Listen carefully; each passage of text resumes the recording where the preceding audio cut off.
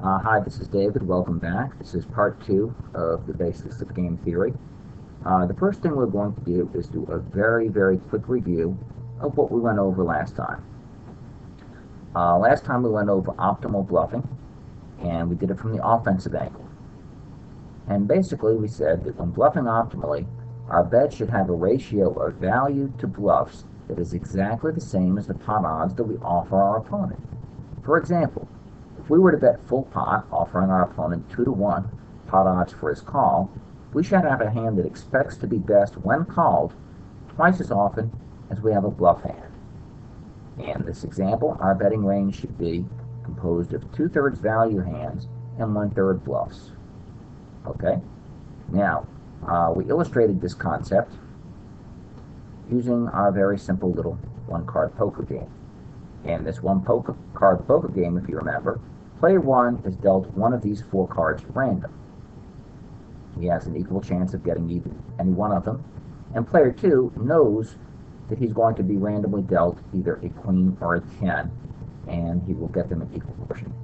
Player 2 is always dealt a jack. It's a one-card poker game, so they each get one card, and whoever has the high card wins. Now, we introduce betting to this game. Player 1 has the option when he gets his card to either bet $2 or to fold. Player 2 has the option of either calling the $2 bet or folding. He does not have the option to raise, and that's the entire game.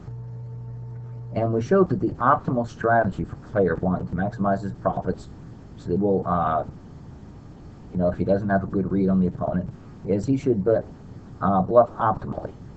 Since he is offering his opponent 2-to-1 pot odds, he should have 2 value bets for every 1 bluff. If he's betting $2 into the $2 pot, the opponent calls 2 to win 4. So, when the opponent calls, he should expect to see 2 queens for every 1 time that he sees a 10. Now, by betting this way, we showed that player 1 will win $150 per 100 hands, regardless of what strategy player 2 adopts.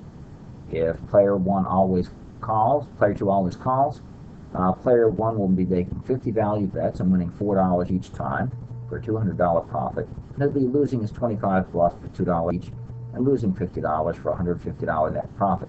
He'll come out exactly the same if player 2 always folds. He'll only be making his value bets for $100, but he'll also be picking up money on his bluffs. So he'll win $150 per 100. He's absolutely indifferent. So what optimal bluffing essentially does is, for all of the bets you make, it maximizes your average return. Okay? It maximizes your average return per bet, whether your opponent always calls, always folds, or has any mix in between. Okay? Next, we showed how this could be applicable to a hold'em game. We used in this example, we have 8 of clubs, 7 of clubs. We played a suited connector. We don't know exactly how the action went, but we're now on the turn. We have one opponent, and we are to bet first on the river. The pot is $100. Our plan is to bet out full pot should we make our straight, and we have 8 outs to make our straight. Now, because when we bet $100 into the $100 pot, we're offering our opponent 2-to-1 on his call, it's exactly the same as our little fictitious game. Since our opponent is getting 2-to-1 on his call, we should also have 2 value hands for every bluff. So if we have 8 cards that make our straight, we should have 4 bluff cards. Okay? And that will give us the same ratio of value bets to bluff as the pot odds we offer our opponent, and it will maximize our average return per bet. Okay? And we just need to pick bluff cards. What we were going to do is pick hearts for our bluff cards. Okay? We have 8 cards to make our straight, so we will simply pick 4 different hearts that do not make our straight. And if the river turns out to be a card that makes our straight, or one of our 4 heart bluff cards, we will bet out. Okay, so that's the quick summary of optimal betting from the offensive angle. We're also going to be looking at the defensive angle. Okay, suppose we're the other person in the other situation. Suppose we have a jack right here, okay? And we're playing against this player who's going to be betting at us. Now, the way this game is actually played is we take turns, okay? This player doesn't get the jack all the time because we have the disadvantage. One hand, this player will be dealt one of the 4 random cards, and he'll have the option to bet. And then the next hand, it'll be just the opposite. We'll switch back and forth. So we know that when we're playing this game, we already know that what our correct offensive strategy is when we're being dealt. Okay. What we want to know is what is the correct defensive strategy. Now, we know that if player 1 is playing optimally, okay, it doesn't matter what we do. It doesn't matter whether we always call, whether we always fold. He's going to be making the same amount of money in either case. But what we're worried about is that this is a very good player who may make a good read on us and make more than he's entitled to. He may make more than the optimal amount. For instance, suppose he notices that we are folding too much. If we're folding too much, he could cheat. He's going to be making his 50 bets per 100, his value bets with his queen, and he'll be betting his bluff card whenever he gets that. But since we're folding too often, he may decide that when he gets the 10 of spades, he's going to bet that also maybe 1 out of every 3 times or 1 out of every 4 times.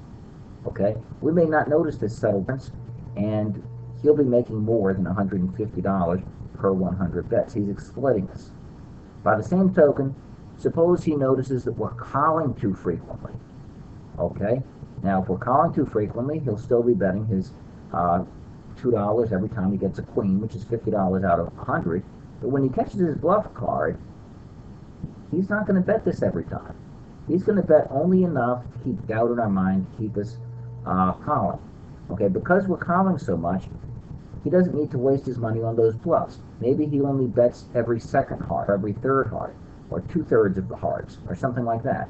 So he's going to be having many more value bets to bluffs, and he's going to be making more than the $150 per 100 because he's exploiting our tendencies.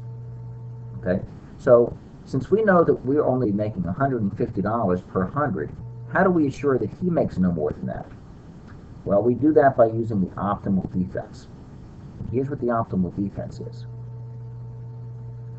What we do is we look at the odds your opponent would be getting on the bluff. We determine how frequently he wants you to fold in order to cross the 0 EV threshold. Okay? The 0 EV threshold is the exact amount of your calls where he breaks even. We're going to call the exact amount needed to meet this threshold but not exceed it, and this denies him the ability to make profit. So, here's how we do it. When he bets full pot, he's betting a 1 to win 1. Okay? So he's getting 1 to 1. For him to make a profit, he needs us to fold more than 50% of the time. What we're going to do is our optimal defense is make sure that we do not fold more than 50% of the time. In fact, we're going to flip a coin. If it's heads, we call. If it's tails, we fold. And we will just call exactly 50% of the time. What that will do is make his bluffs break even.